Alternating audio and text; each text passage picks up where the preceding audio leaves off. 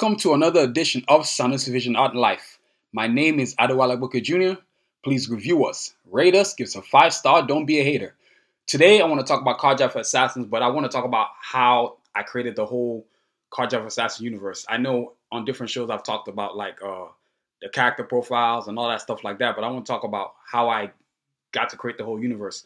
Growing up, as I said before, I used to watch all these different cartoons. X-Men, Gargoyles, Avengers, Techno Man, Gundam Wing, you name it. And as I start to realize, I had an intention of drawing every single character, but what happened to me was I got bored. And I started to realize, well, it's nice to draw somebody else's creation, but what if I created my own characters? So in 2009, I started working on this project. I'd already created one character, Cajun, but it was never really something set in stone. Like I had different drawings, different sketches, but it wasn't anything like that. But then in 2009, officially I started. And the first person I drew was Sincere. Now, Sincere is a character, part of the Karjakz team. And I based it on my dream girl. I said to myself, what would I want my dream girl to look like? What kind of woman would I want to be my future wife or something like that? Somebody who was strong, intelligent, skilled, smart, independent, all those kind of things. And I came up with the name Sincere mostly because I just want honesty is really what I wanted from any woman that I was going to end up with. And I said, okay, I'm going to call her Sincere, but what's she going to look like? So I spent like the first 3 months drawing her, 3 to 4 months drawing her, excuse me. And I was like, okay, this is looking kind of cool. And then when I finished, I was like, oh man, this kind of sucks. I need to start all over again. So I started all over again and I drew it again. And I was like, okay, this looks better because I was just drawing, and then I started to look at different comics that I had. And I was like, okay, this character has that. That character has that. So I looked at a lot of female characters I had drawn before, from Storm to Wonder Woman to Hawk Girl to Vixen, to all these different characters that I had drawn. I said, okay, this is what I wanted to have. And I didn't want her to have any powers. So I said, let me draw somebody who's highly combatant. She's smart. Give her a deep background. So I did that. So I got her down. Then I went on to the other characters. I went to Escalade. I drew Glocks. Then I drew Rasputin. I drew Glocks. That's my brother Tayo's character. I drew Rasputin. That's my other brother character, Tunde's character. Then I drew my sister's character, Shion, Escalade. So Escalade is Shion. Then I drew Shepard, and I drew Sincere. My best friend, Shepard, is based on my best friend. And then Diesel is based on this guy I consider older brother, Judah. So Shepard is Nere, and Judah is Diesel. And then I drew myself, Cajun. And I realized, man, okay, I got something here. Now, Cajun was hard to draw because I went through different armor design. And keeping in mind that he was the first one that I actually drew. Even after all this time, I still wasn't satisfied with what I drew. So with each character, it was like, okay, Glocks is like Tayo. Tayo is very great with computers and stuff like that. So I made Glocks a very techie guy. Then Rasputin is very logical, just like Tunde. He likes things to be very, he's not just going to go for, oh, this is written in stone. You know, it's very scientific in the way he thinks. And then my sister, of course, emotional, great intelligence, powerful and strong, Escalade, Shion. And I realized she needed to be a team leader because that's what she is. And then my best friend, of course, he's a doctor. And so making Shepard a surgeon was logical. And keeping in mind, Shepard is blind. And of course, Diesel was based on this guy, Judah, who I consider like an older brother. He's powerful, he's strong as an engineer. He's very techie with stuff. So I said, okay, I got that. Then there was my character, Cajun. I was like, oh, wow, okay.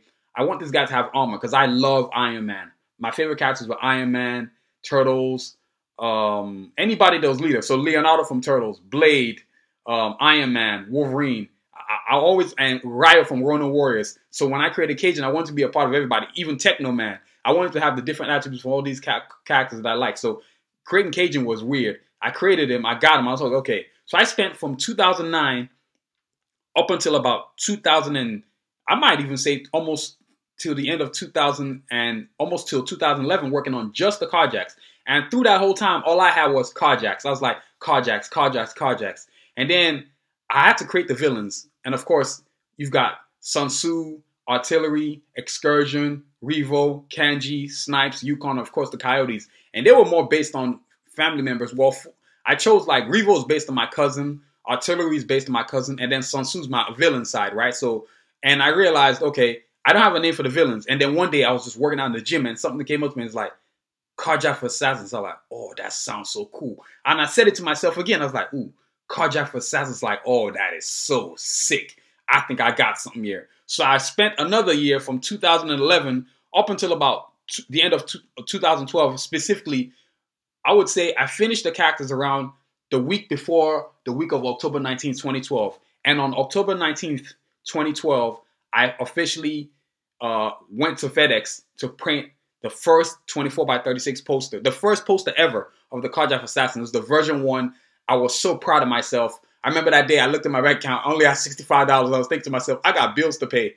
Pay the bills or print the poster. Y'all know what I did. You darn right I printed the poster. And I'm looking at it right now, man. It's a classic. Every time I look at it, I think about how far I've come. And I remember writing to myself, on the left side, I wrote my name. I signed it, of course, Adewale Cajun Agboke Jr., October 19th, 2012. And then on the right side, I put Aspire and Achieve. This is only the beginning of my dreams. And I even put a special note inside the poster itself. I'm not going to open the frame, but it was like I knew it was the beginning of something great. And then in 2012, October 19, 2012 is when I finished, right? So my brother tells me, hey, Junior, there's Long Beach Comic-Con. I mean, Tayo, who's AKA Glocks, and he says, you know, you should start trying to go to these comic expos. I said, what are comic expos? Because I had never heard of them before. So we went to it. I think we paid about $15 to get in, each one of us. And I was walking around looking at everybody's art. I was like, whoa, this is so cool. And I would go talk to different artists, and I was seeing different types of art.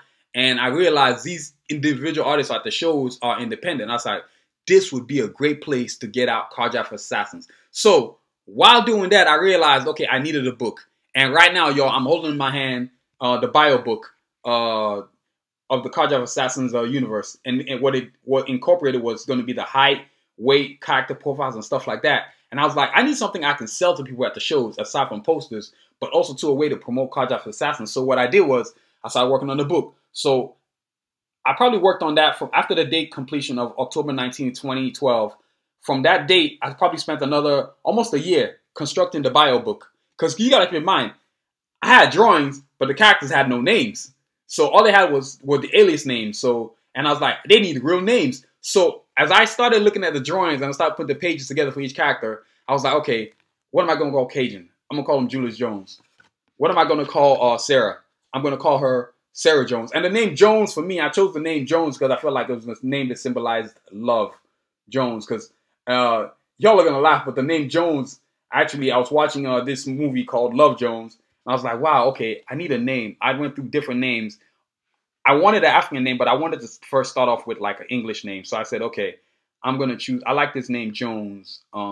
Let's go with that. And so then I got Cajun was going to be Julius Jones, Escalade Sarah Jones, Glocks Chris Jones, Rasputin Sean Jones. And then, of course, I went on to the other characters. Diesel, his name was going to be Ben Gray. You know what I'm saying? Then I went on to the next character, Cynthia. Her name was going to be Scarlet Gray. And remember, Cynthia, now one thing I didn't say was Scarlet and Diesel are brother and sister. Scarlet, Diesel, and Artillery are siblings. Then, of course, Shepard, Vincent Pierce. I was like, okay, these names are cool. And it was really important to me to choose names that I felt like weren't, they weren't names that came from slavery. That mattered to me a lot. I was very specific about names. Even though I was going to choose English names, but I wasn't going to choose names that I felt like were, like, especially the last name. It was really important to me to choose names that weren't slave type. And so what I did was choose names that were like either object or colors. I did my best to do that. And then I went on to the villains. And as I got to the villains, I was like, okay, so we're going to call them the assassins, right? So Sun Tzu, I was like, I'm going to call him Blaine Bishop. Because I like chess. And to me, Bishop is the most important figure in chess. I feel like the bishop does all the work, and he should also too get all the rewards. So I decided I was going to blame Bishop, and Blaine as in like a stain on this earth, like something that's going to scar this planet, like wants to take over. That's why I called him Blaine Bishop. I'm really a big fan of the Sun Tzu general, but I was like, I gotta call. What am I gonna call this guy? So I decided to call him Sun Tzu. And then of course you got Artillery, like I told y'all, Enyon Gray, and I like the name Enyon because it's sort of Nigerian, because I'm Nigerian, so I was like, I'm gonna choose the name Enyon Gray. It was like something that you wouldn't normally hear of, but it's like, that is a very cool name. Then of course I've got Excursion, who's known as Ruben Drones, and as I told y'all before, drones, I'm really into like he's military, so I'm really into like planes and F-22s and stuff like that. And of course this guy is he's former Marine, so I'm gonna call him something like that, Ruben Drones. Then of course you got Kanji and Revo, Kanji Lee, Tuan Lee, Kanji to me, kanji for y'all don't know in Japanese means strength. And I was like, I'm gonna call him Lee because I really like the name Lee. Like I stated before, I wanted names that didn't have any slave connotations to it. It was really important to me. And of course, Twan Lee, I have a good friend named Twan. I was like, dude, you got a cool name. I think I'm gonna have to call Revo Twan. And that's why I got the name Twan Lee. And then of course, then I had Snipes, Nicole Pham. I mean, you're like thinking, wait, he just gave this woman a Vietnamese name. Well, I thought the name Nicole was awesome because I worked with a coworker when I was working at CVS. She was an awesome lady, very nice person. I was like, Nicole, you got a very cool name. I think I'm gonna give one of my characters your name. She's like, that's kind of cool. And I was just getting names that I thought were really cool, and I wanted to be diverse. And then of course you got Yukon, who's known as Titus Manaluga. I felt like Titus was like a name that meant like a person was strong, powerful. Then of course the name Manaluga, as I stated before, I wanted something that was tropical from the islands, from the Hawaiian Islands. So I went with that. Then of course you got the Coyotes who have no name. But when I started this journey, I was just like, okay, now I've got names for these characters. I've got profiles. I've got height, weight, and all that good stuff. I've got this book. I finished it. Then I started going to comic expos around 2013. My first show was Long Beach Comic Con. As I stated before, it wasn't successful, but that wasn't really what was important. Just the fact that I had my characters, I had a place to put them. And I always had these 3 books. Each drawing book had 50 pages in there. But the center book always had the Karjakz Assassin's universe, all the Karjakz Assassin characters. And version 1, really people weren't paying attention, so they're flipping through all the other stuff that I had. But then version 2, then when I got to version 3, specifically version 4, is when people really started to pay attention to my characters. And then I remember people started saying, oh, so who are these guys? And then I'll have these 10, 15-minute conversations about Glocks. I'd have these conversations about Rasputin, Cajun, Escalade, Diesel, Shepard, Sincere, Sun Tzu, Artillery, Excursion, all of them, Revo, Kanji, and Snipes and Yukon. And they would ask me, like, so what universe? And people want me to, I say, look, I can't tell you everything about this universe, but I can tell you this. These characters are awesome, first and foremost. They're highly combatant. They have like these cool backgrounds from where they're from. And because I didn't try to limit myself to America, I wanted these guys to be global characters where they were traveling across the world to save different places, to do different things. And it was so important to not live in stereotype, because a lot of TV is stereotype. Well, I was like, screw stereotypes. I'm going to make up my own rules. And so being the creator, you can do a lot of different things. And when you spend that amount of time, we're talking almost 4 years to create characters, 15 powerful characters. I'm gonna come up with what suits them and what's best for me and what the vision I have. And I would have these conversations with people. And I remember the first time I sold one of my characters, and I believe the first character that I sold in the Karjakz Assassin universe was Escalade. I was so amped up. Oh my God, I was so jacked up. And I was like, okay, finally somebody sees these guys. And then I went on to version 5. And when I got to version 5, right around the time was around 2018. So I remember specifically WonderCon. After all this time, from 2013 till 2018, that's 5 years, y'all, of trying to promote Karjakz Assassin, trying to pull them up, come to different versions. Finally, something miracles happened. At every show, I tallied my sales, and this was the first time that my characters came in at #1. They were tied at #1 in terms of sales. Like, whoa, this is awesome. You got to be kidding me, right? So in that year, 2018, I decided that I was only going to go to 2 shows, WonderCon 2018 and LA Comic Con 2018. So later on that year again, I went to LA Comic Con, and guess what happened, y'all? The Karjakz Assassins did it again. They came in #1. This time tied up with Black Panther. The first time they were tied up with Dragon Ball Z, because what I count up is not Dragon Ball Z, but I have this drawing I drew of Goku versus Vegeta. I remember that. So first show, WonderCon 2018, they tied with Goku versus Vegeta in terms of sales, and Sonic the Hedgehog, I believe, in terms of total sales. But then the second time it was Black Panther, because Black Panther was spitfired that year, as y'all know. And I was just selling, I sold so many Black Panther posters, but then I sold so many Karjakz Assassins posters too. I was like, oh, you got to be kidding me. I was like, they tied up. This is amazing. And then the big coup de grace, where in 2019, WonderCon 2019, that was my last show before this crazy pandemic came in. They came in clear #1, no tie, no nothing, just straight beat out everybody. I mean, it was just, they smoked everybody. I mean, I sold so many Karjakz Assassin stuff, apparel, posters. It was on, y'all. And I was like, finally, I made it. I had realized people finally recognized them. And it was on that version 5, right, that I realized, okay, it is time to write a book. So then, right around that time, I started writing that book, and right now I'm still on the book. I've been 4 years into it. The book is almost done. It's got about half a page left, and I was realizing it is time to do something else. It's time to focus on this online store, get going with my social media. I have got to get Karjakz Assassins out, and now I do. I can post my Karjakz Assassins stuff, and it gets as much attention as anything else that I post out there that I've drawn. And so now, like, this book is almost ready.